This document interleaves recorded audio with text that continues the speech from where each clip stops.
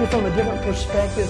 I just hope and pray that you've had time with Him to talk and to share and to draw closer than ever before. I hope that's happening for you. Okay, we got through some rough stuff last time, no question about that. And now it's time for some good stuff.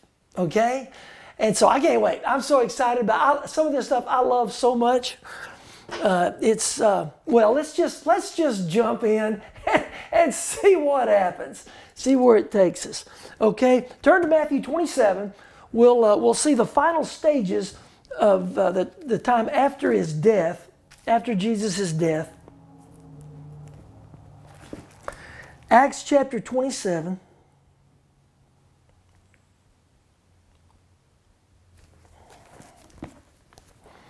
Okay. Look at verse 57, I think. Yes. As evening approached, this is right after the crucifixion, there came a rich man from Arimathea named Joseph, who had himself become a disciple of Jesus. Going to Pilate, he asked for Jesus' body, and Pilate ordered it be given to him. Joseph took the body, wrapped it in a clean linen cloth. By the way, no one questioned whether he was dead or not. Nobody questioned at that point that he was dead or not. Joseph took the body, wrapped it in a clean linen cloth, and placed it in his own new tomb that he had cut out from the rock. He rolled a big stone in front of the entrance to the tomb and went away. Mary Magdalene and the other Mary were sitting there opposite the tomb. The next day, the one after preparation day, the chief priests and the Pharisees went to Pilate. Oh, now they're worried about something. Sir, they said, we remember that while he was still alive, that deceiver, talking about Jesus, that deceiver said, after 3 days I will rise again. So give the order for the tomb to be made secure until the third day. Otherwise, his disciples may come and steal the body and tell the people that he's been raised from the dead. This last deception will be worse than the first. Take a guard, Pilate answered. Go make the tomb as secure as you know how. So they went and made the tomb secure by putting a seal on it, on the stone, and posting the guard. Now there were different ways they do that, but let's just suffice it to say they may have used them all, because they made it just as secure as they could, and they posted a guard. Okay, Jesus is buried. He definitely died. He's buried. The tomb has been sealed. Okay? By the way, how many guards do you think were there? Well, just hang on to that. Well, I'll ask you that question again in a minute. Woo! Now it gets exciting, right? Chapter 28. After the Sabbath, at dawn on the first day of the week, Mary Magdalene and the other Mary went to look at the tomb. There was a violent earthquake, for an angel of the Lord came down from heaven and going to the tomb, rolled back the stone and sat on it. Now there's a sight. The stone has been rolled away and there's an angel sitting on that stone. His appearance was like lightning and his clothes were white as snow. The guards were so afraid of him that they shook and became like dead men. The guards were so afraid of him that they shook and became like dead. How many guards do you think there were? I'm just curious. Well, it's more than one. How do I know that? Well, it said the guards. Okay, well, some people say, well, probably two then. One on either side of the... No, there wasn't just two. No. Well, and see, this is important in a minute. But I'll tell you right now, I don't know exactly how many, but I can tell you this. There were more than some. That's kind of a strange way to put it. I get that, but you'll see why I say it like that in a moment. I know there were more than some. Continue. Verse 5. Oh, time out. Time out. Don't leave verse 4. The guards were so afraid of him that they shook and became like dead men. What does that mean? Well, they passed out, they fainted. I don't think so. Matter of fact, I know they didn't. Well, then what in the world does it mean they shook and became like dead men? Well, I tell you, let me give you a couple of thoughts. When I was a kid, and I was a young kid, I was watching a movie on TV. Now, this is black and white only, probably 3 channels in those days, ABC, NBC, and CBS. That's all we had, if you could move the rabbit ears around enough to get them. Anyway, I'm watching a movie, and there's this young woman who was the witness to a terrible crime. And so the perpetrators of the crime, they were going to take out this woman. They were going to kill her because she was the witness, all right? So we as the audience, we see what's going on. This young woman is in her house, and she needs to go across the street for something. It's nighttime, and she's looking out the window to make sure the coast is clear. Well, right down the street, there's a car parked, no lights on. The lights are off, but you can see the exhaust. Vroom, vroom, vroom, vroom. Car sitting there. So you know the bad guys are there. But she's looking, she doesn't see that. And so she steps out. You're going, oh, no, no, no, don't go. She starts across. And as she gets to the street and starts walking across, the car, the headlights come on, and they floor it. And here it comes. And the woman stands there going, and I'm going, okay, move, run. I'm going, run, get out of the street, go back in the house. And she just stands there, bam, they plowed her. I just turned it off. I said, I ain't watching, that's ridiculous. No way, no how does somebody just stand there and let somebody run over them. That's the dumbest thing I ever seen. Shut it off. Well, I was a child. I thought as a child. Anyway. Excuse me. I didn't really understand the concept of being frozen in fear as being a reality until first year of marriage. Beverly and I are in college. We got married after our sophomore year in college. We're living in school apartment and small apartment. And one night, no, we didn't argue, fight much, but this one particular night we did. We were fighting about something. I don't know what it was. And I was mad, she was mad, and I stormed into the bedroom and slammed the door, and she went to the bathroom to dry her hair. She had just washed her hair. So she's running a blow dryer in there, and I'm laying on the bed. Now look, we're different, Beverly and I. For me, if there's a conflict of some kind, I want to get it out and get it over with. Let's just lay our cards on the table and be done with it and move on. Beverly, not so much. She's more of she wants to sit and let it simmer until it just goes away. Not healthy, but anyway, we found great common ground through the years, but this is our first year. So I'm sitting there and I'm thinking, we're going to get this cleared up right now.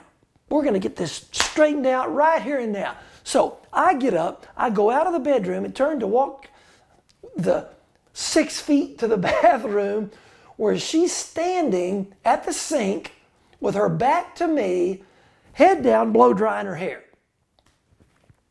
And I start up, and I have a plan. And I thought it was a good plan, okay? Because I was going to go, and I was going to get a hold of her, not harshly, but firmly, and turn her around and say, look, we've got to get this worked out now. And just see what happened from there. But what I forgot in the moment, I knew it, but I forgot it in the moment. Beverly scares very badly. I learned it early in our dating life. I'd jump out from behind something and boom, scare her. I didn't do that but one time because she just got sick to her stomach. I mean, she doesn't scare well. I don't do it. Well, I didn't think about it that night, okay? So my plan was, and so I start my plan. I'm walking to her, and I'm still a little mad, you know. And so I'm going to reach out. She's head down, blow drying her hair. And as I reach to get a hold of her, she looks up in the mirror and sees this behind her. Scared her out of her mind. She thinks I'm somewhere else. Scared.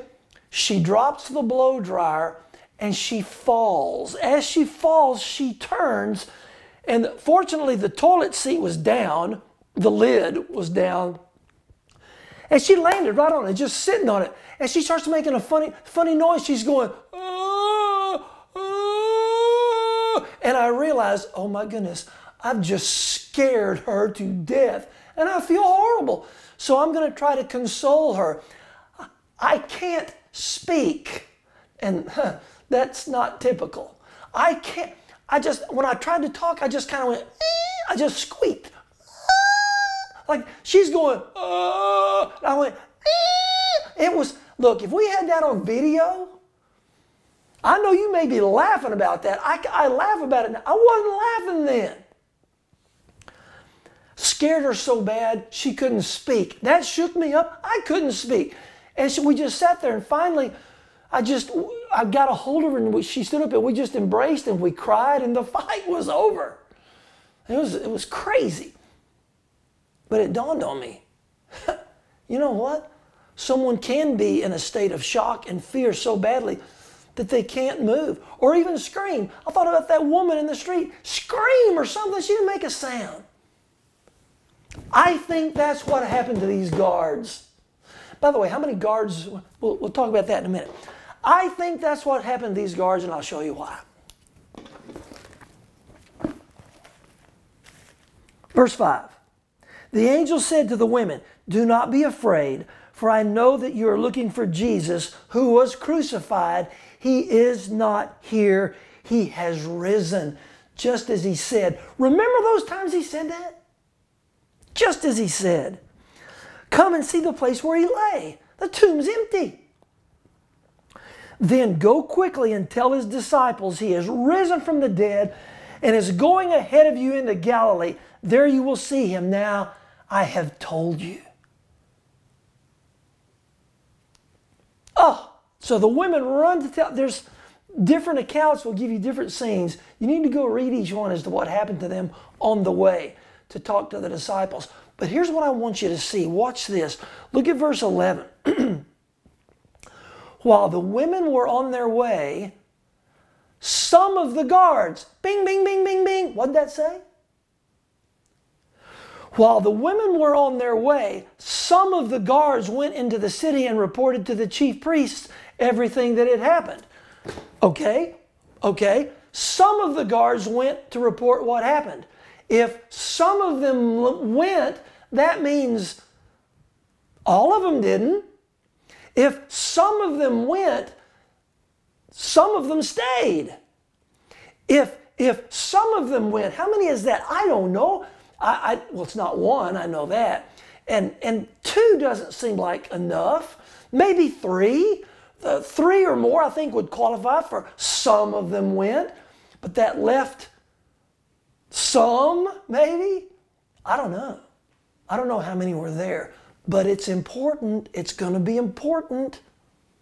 Hang on to that. There were more than some guards guarding that tomb. Trained soldiers guarding that tomb. But now watch this. Verse 11 again. While the women were on their way, some of the guards went into the city and reported to the chief priests everything that had happened. You know what that means? They didn't faint. They didn't pass out. At least those didn't. Because it says they went in and reported to the chief priests everything that happened. They saw it. Now watch this. Oh man, it just gets better. Verse 12. When the chief priests had met with the elders and devised a plan, they devised a plan. They gave the soldiers a large sum of money. Sorry. Wait a minute. Now they're paying the soldiers for something. They devise a plan, then they give them money, telling them, you are to say, his disciples came during the night and stole him away while we were asleep. They paid him to say that. It's probably not true. They paid him to say that. Now here's the thing. They get in trouble for that. As a guard over the body like that, if somebody stole that body, their life is on the line. They get executed for letting somebody do that. Watch this. You are to say, this is verse 13, his disciples came during the night and stole him away while we were asleep. If this report gets to the governor, we will satisfy him and keep you out of trouble. They're going to cover him. They're not going to get in trouble. So the soldiers took the money and did as they were instructed. And this story has been widely circulated among the Jews to this very day. That's called the theft theory. That theory says that Jesus didn't raise from the dead. His disciples came and stole the body, and then they told everybody he was risen. We'll deal with that in a moment. But let me tell you, this plan they came up with, look at it again. Verse 12, when the chief priests had met with the elders and devised a plan, they gave the soldiers a large sum of money, telling them, you are to say his disciples came during the night and stole him away while we were asleep. If this report gets to the governor, we will satisfy him and keep you out of trouble. I want somebody to tell me, or tell whoever you're sitting there with, why in the world, why is that not the dumbest plan you've ever heard in your life? I'm telling you, you would think they'd be smarter than that. That's the dumbest thing maybe the dumbest thing I've ever heard in my life. Now, some will say, well, is that because, the disciples, they're not going to come whoop these guards? And well, yeah, but, I believe that's true, but that's not what makes it the dumbest thing. That's pretty dumb. But that's not what makes it the dumbest plan.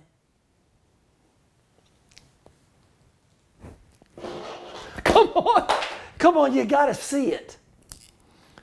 You got to see it. They've come up with a plan.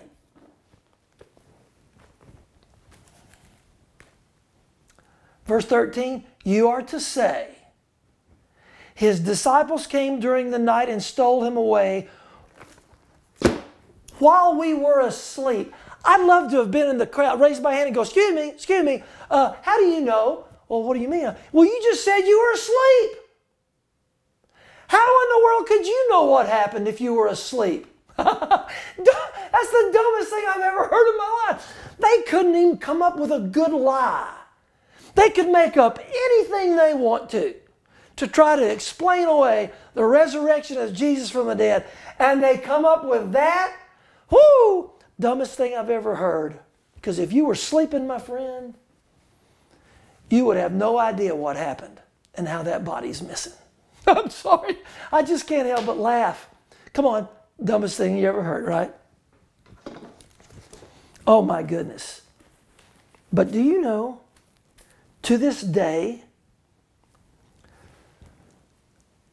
that's the most common explanation for the empty tomb. By the way, guys, that tomb was empty then. That tomb's still empty today. Jesus the Christ rose from the dead. All the evidence says he did. Okay, so how is it that some people say that he didn't? Well, there are different theories that people will use to explain away the resurrection of Jesus from the dead. And I'm wondering, I won't write it. I was going to write them down, but I changed my mind. 4 different theories, because here's why they have to have a theory. The tomb was empty. So if you're going to tell me Jesus did not rise from the dead, you're going to have to explain the empty tomb. So how about it? Well, that's one of them, and the most common, the theft theory. The disciples came and stole his body during the night and then just told everybody he was risen. Well, and I've already told you that their plan, obviously stupid. It's stupid enough, as we already mentioned, the disciples, several fishermen. I mean, these guys were not trained soldiers. They're going to come and they're going to take on these armed soldiers, and they're going to whoop them? Come on. That doesn't make sense either. But they would have to do that in order to then crack open the tomb, take his body out, and tell everybody. So the likelihood of that happening is not good. Not good at all. The second theory is called the swoon. S-W-O-O-N, the swoon theory. See, that would help if I could write it down. What the swoon theory says is that Jesus never really died. I mean, it was an honest mistake. They thought he was dead. He looked dead. So they took him down from the cross thinking he was dead, put him in the tomb, but then the coolness of the tomb and the spices and the herbs that were there, you know, he regained consciousness. He came back and somehow got out and escaped. The tomb's empty. Oh my goodness, he's risen from the dead. There he is, right over there. Look at that. But the truth of the matter is, he never actually died. That's the swoon theory. Well, I got some problems with that. Sorry. One is, first and foremost, the Roman centurion, the Roman soldiers and the crucifixion practice, they were specialists. They have perfected it. They did it all the time, and they were on a regular basis having to determine when someone's alive and when someone's dead.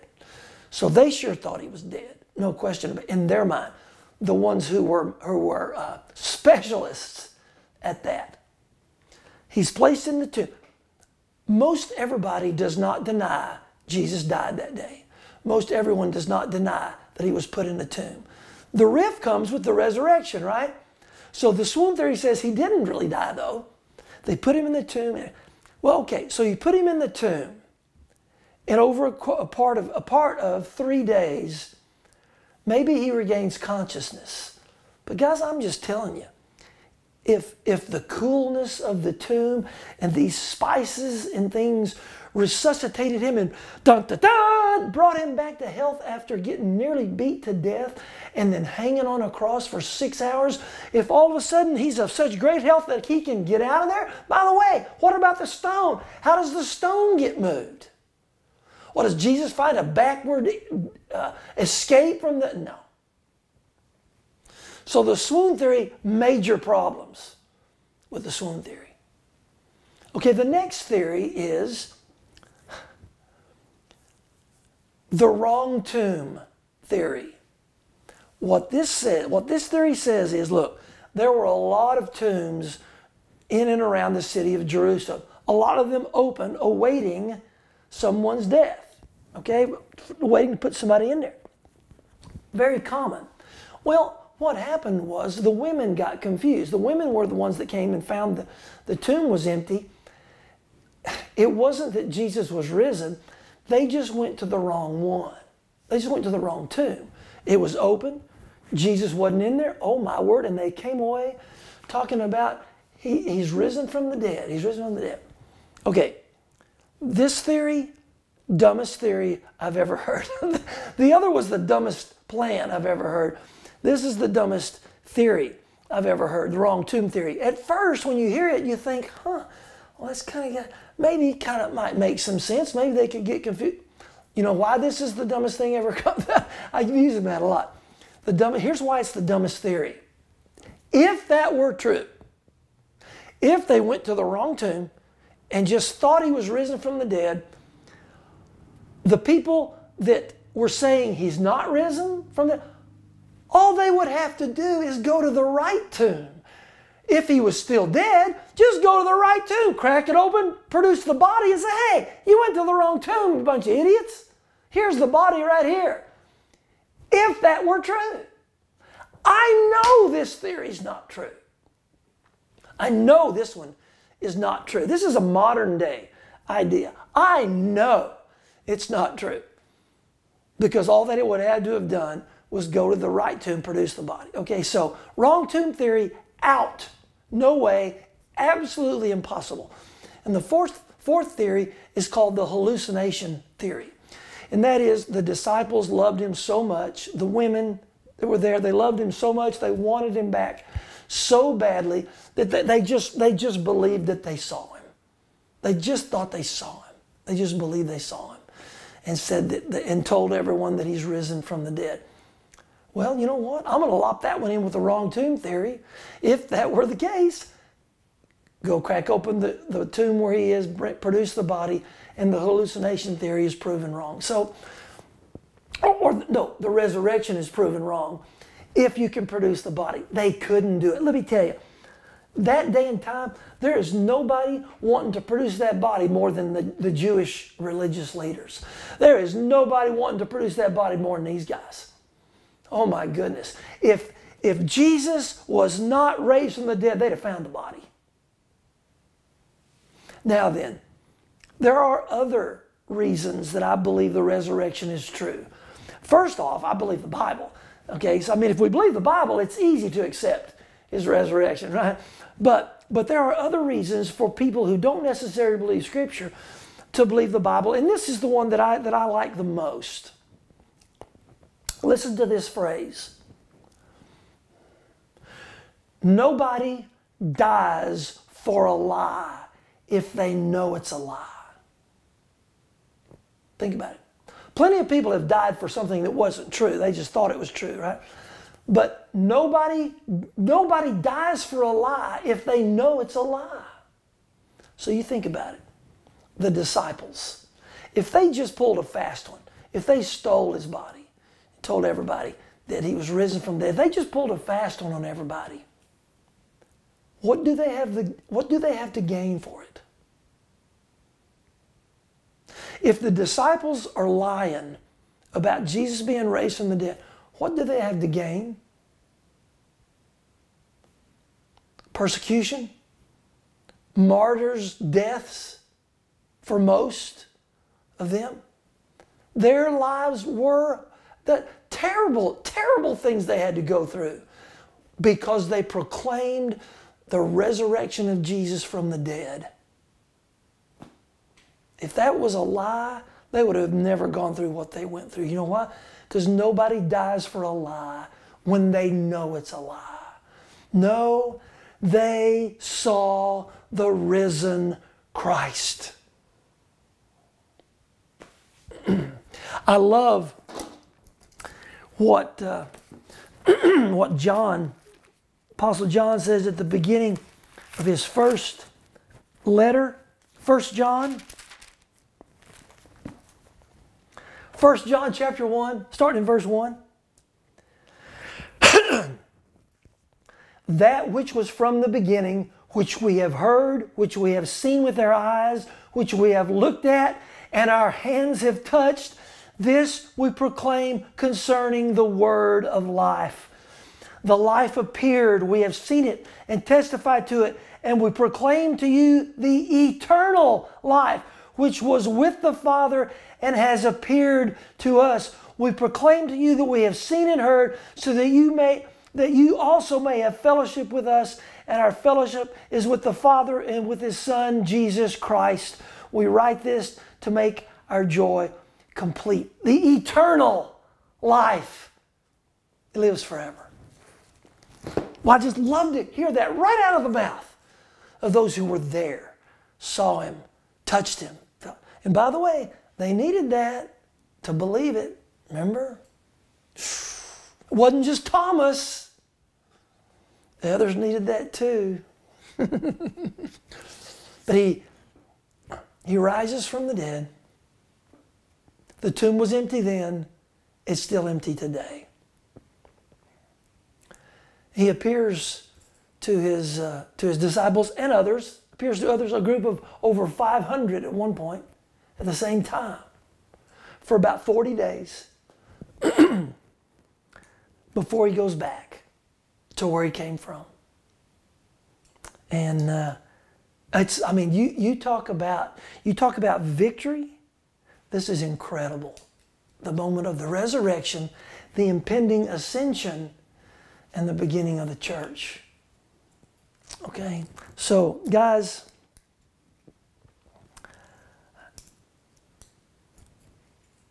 he appears to his disciples. He gives them the Great Commission, right? Gives them the Great Commission. Take this gospel to the whole world. Reach the whole world with it. Tell them all about me. I'm the way, the truth, and the life, he tells them. John 14, he tells them he's going to send the promised Holy Spirit after he has ascended. And so he does ascend. He sends the Holy Spirit. And in Acts 2, the church begins. I'm telling you, this guy is absolutely amazing. And what I've wanted to do with this study is obviously not hit all the points, but it's just to try for us to get to know him better, to try to understand him a little more. It's just, he is so far beyond anything we can imagine. And I want us to learn as much about him as we can, but I want us to grow to know him and therefore grow to love him and therefore learn to live for him. And Lord, that's what we want. Father, thank you for the sacrifice of your Son, Jesus, on our behalf. This amazing plan that y'all together formulated before the creation of the world. And Father, being able to follow through with that from your perspective, to let him do that. And then Jesus, for you to go through with it after what you suffered along the way. I pray that for each one of us, we produce more joy for you than suffering. You've suffered enough for us already. So I pray that our lives will bring you joy. And we long for the day that we see you face to face. I just want to, I feel like I'd fall at your feet and I feel like you just pick me up and say, come on, brother. And we would embrace. That's just, I long to see you. Thank you for making that possible. And I pray, like I said, I pray that each one of us will strive to be more like you each and every day. In your name, Jesus, we pray, and amen. Thank you for being a part of this study. This has been a lot of fun for me. Difficult at times, but victorious, of course, in the end. So, love you guys, and go live your life for Jesus.